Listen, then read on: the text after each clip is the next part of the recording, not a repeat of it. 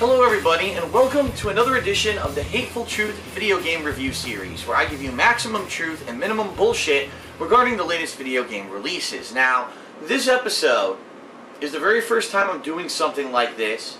I want to preface this review by basically saying, listen, this is a mini review for the first episode of a 5-part episodic game, alright? I didn't do this last year when I did, when I played Heavy Rain, oh my goodness, when I played The Walking Dead, because I wanted to wait till the end to review it. However, that kind of left a big gap, because during the course of the year, people were asking me, gee Phil, is this game good, what do you think? And I never really had a central area where I could say, oh yeah, by the way, here's my feelings on the game. So what I've decided to do this year is basically talk about every episode, what I think about it, whether or not I think it's good or not. Should I give it a score? I'm kind of bouncing that around in my head, because really you can say, oh, episode 1 was great, but then if the story ends up sucking at the end of this whole game, you know, was it fair to give the first episode a good score? I don't know. Everyone else does it, by the way. Every other media outlet seems to review these episodic games on every episode as if it's a separate game. So, we're going to be talking about The Wolf Among Us. The Wolf Among Us is the latest game released by Telltale Games. They're doing it very similarly to how they did The Walking Dead last year, where you buy episode 1 for $5, you play through it. If you like it, you can buy the season pass for episodes 2 through 5, or you can buy them separately, but you save some money if you do get the season pass. They don't have a release schedule for episodes 2 through 5. It's quite unfortunate, simply because I wish I knew when they were coming out so I could say, okay, I can plan out my gaming schedule. Telltale Games is terrible for that, okay? However, that being said, Episode 1 was released on Xbox 360 and the PC this past Friday, which was the 11th of October 2013. Should be released on PlayStation Network this coming Tuesday the 15th, hopefully. Alright, so, The Wolf Among Us, what the hell is it? Unlike The Walking Dead, The Wolf Among Us doesn't take up a very, super popular, well-known piece of pop culture like The Walking Dead is, because it has such a popular television show right now. The Wolf Among Us is a DC Comics, Vertigo Comics storyline, where basically what's happened is all famous fairy tale and fable-like creatures have somehow been sucked out of their natural environments and placed in this place called Fabletown. It is a very urban, city-like environment, okay? There is a magic called glamour that is put over this town so that these fable characters look human. So that normal humans, they run into them, they're not appalled, oh my god, there's a pig, there's a frog, there's, all these crazy animals and stuff from fables. And, it's interesting, it's an interesting take, because all these characters from your favorite fables are now in this storyline. It's like almost a film noir, murder mystery kind of a deal, very gritty, very adult-oriented, lots of foul language in this game.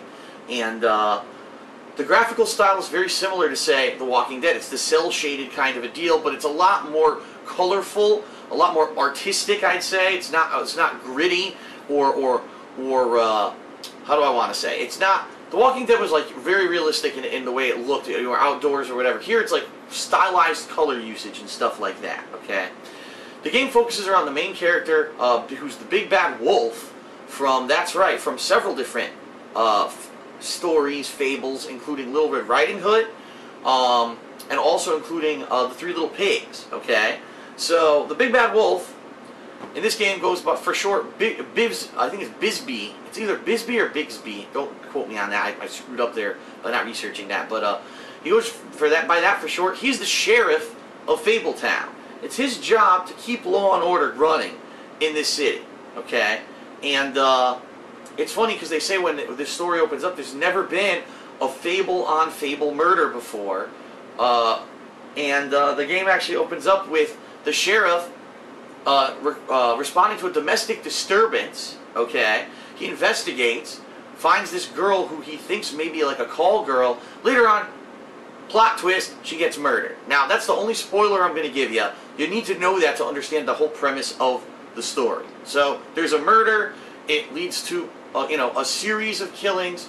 Basically, we're trying to figure out who is it. We got to get to the bottom of this. Who do you want to apprehend? Who's the suspect? Etc. Etc. Etc. Okay. So it's interesting because it's very similar to the gameplay of The Walking Dead. You're going to have different dialogue choices. All right, that you're going to have to choose, And in certain situations when you're investigating, you may be able to catch someone who's telling you bullshit, basically catch them in their own lie, and therefore call them out later on and say, no, that's not true because you said this or this. Maybe you walk around and investigate. You find pieces of evidence which can help prove that something is true or something is false, and you can finally get the real story out of someone, okay? The first episode, it first starts off slow, then all of a sudden picks up full speed, and you know, the whole time you're thinking, gee, what's really going on? Who's murdering who? Why are they murdering them? You know, there's never really explained because this is the beginning. You know, they're trying to get you latched onto this murder mystery. You know, some big cliffhanger ending, definitely big cliffhanger ending. And during the course of this episode, you actually have to make some decisions. Who do you go to first? You got a distress call from your someone who you know, one of the citizens says that there's a disturbance, they need some help, or you can go investigate something that you saw in a magic mirror. So you have a choice, which one do you want to go to first? And apparently, depending on which one you go to first, completely changes the outcome. Someone might survive, someone might die if you go to one or the other one first, alright? In addition, at the end of the episode, you have a choice. You have two suspects for these murders, and you need to choose which one are you going to apprehend. And depending on which one you apprehend, it could actually change the outcome of the episode, and probably further episodes as well. So very similar to The Walking Dead, where how you play it can actually determine what's going to happen and what's going to change in later episodes. Some people have already said they've replayed it multiple times and got completely different outcomes, and they're wondering how that's going to feed into the next game, alright? I loved it. I thought the writing was good. It was very adult-oriented, by the way. A lot of swearing and stuff like that. Some gruesome content. It's not a game for kids. Definitely not, okay? But for like a film noir style, again, this detective mystery kind of thing, it was great. It was like playing L.A. Noire combined with The Walking Dead. That's what I felt like I was playing, but it was weird because it had fairy tale characters in it too. So it really is a unique kind of combination of different factors from different kinds of gameplay, and I definitely thoroughly enjoyed the game. It clocks in at about 2 hours long. It could be a little bit longer, a little bit shorter, depending on the choices that you make and how long you thoroughly investigate the crime scenes, okay?